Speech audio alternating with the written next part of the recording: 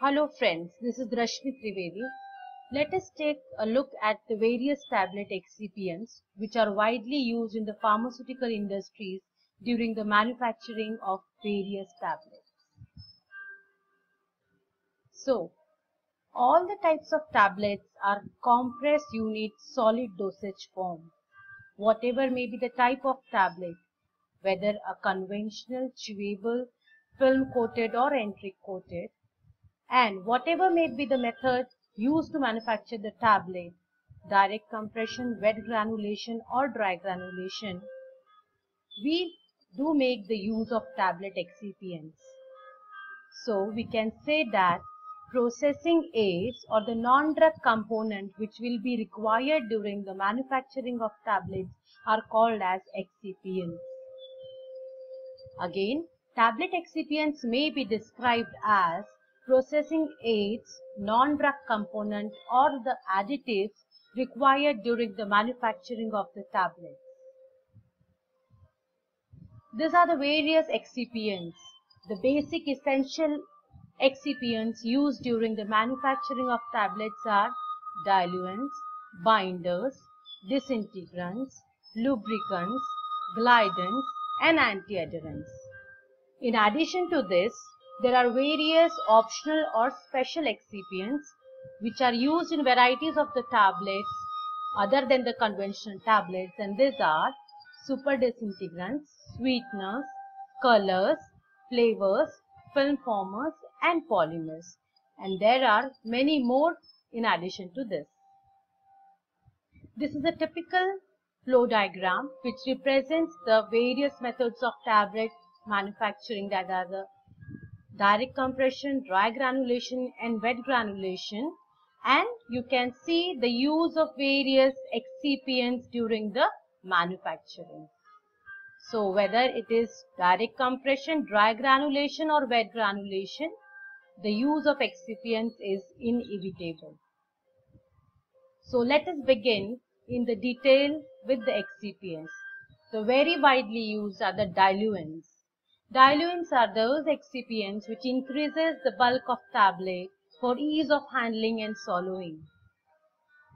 When the quantity of drug is too small, we do require the diluents. The examples of diluents are microcrystalline cellulose, lactose anhydrous and the spray dried lactose, dibasic calcium phosphate, directly compressible starch and dextrose. The next category are the binders. The binders are those agents which impart cohesiveness to formulation.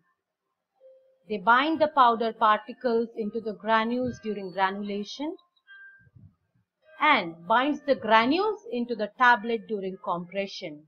The examples of the binders are starch paste in warm water, very widely used in laboratory, gelatin, hydroxypropyl methyl cellulose, povinylene pyrrolidone. Next, we come to the very important excipient disintegrants. As we all know, for the tablet to dissolve, it should first disintegrate, that is, to break into the small fragments and then into the granules. Disintegrants promotes the disintegration of tablet when swallowed. The mechanism may be swelling effect, enhancing water penetration or increased porosity, because of which there is a breaking of cohesiveness. Here we can see wicking and swelling. In wicking, water is pulled into the pores by disintegrants and reduce the physical bonding forces between the particles, which cause the swelling, and the particles swell and break up the matrix from within. Swelling sets up the localized stress which spreads throughout the matrix and eventually the tablet disintegrates. The examples of the disintegrants are starch, starch derivatives, primogel is an example of starch derivatives, clays which are the vegums, bentonites and cellulose. The next class is the lubricant. Lubricant powder lubricates the powder mixes and aids the tablet ejection. It reduces the friction between the die wall and tablet wall during compression. The lubricants are blended for the short time with the powder before compression. If the blending is too long with the lubricant, it may cause increase in the dissolution due to the waxy layer over the granules, which increases the hardness and therefore the dissolution. The examples of the lubricants are magnesium stearate, stearic acid and talc. Next are the glidants, which improve the flow property of the powder mixes and therefore are very much important for the uniformity of the weight of a tablet. Example are cornstarch, talc, colloidal silicon dioxide and silica derivatives, of which the example is aerosil.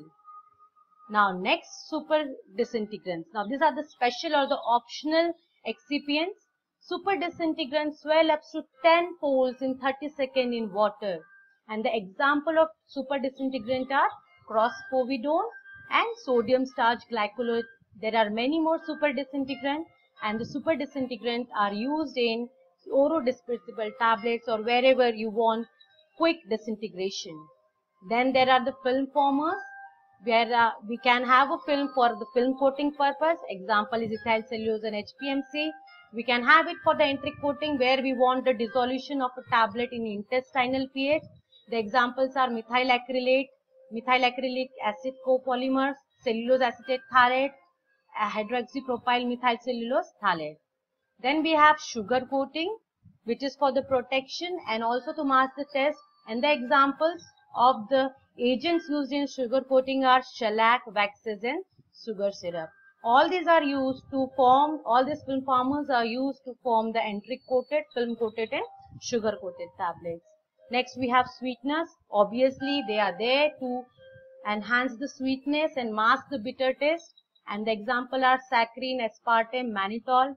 Widely used in chewable tablet, lozenges, sublingual and the buccal tablets. Then we have polymers. The special categories are hydrophilic polymers, polyacrylate polymers, natural polymers, and the examples of hydrophilic are HPMCs. Polyacrylate polymers we have eudragite, and the natural polymers we have sodium alginate, carbopol and chitosan. They are widely used for the sustained release and controlled release where we want to modify the release of the drug. Then we have colors. Obviously the FDA approved FDNC and DNC dyes and lakes are used for colors, and for the flavors we have FDA approved flavors oil. Colors and flavors are very much required when you want your tablet as a chewable tablet, lozenges or buccal tablets. So that was all about the excipients. I hope you have got a short glimpse about the various excipients. Thank you.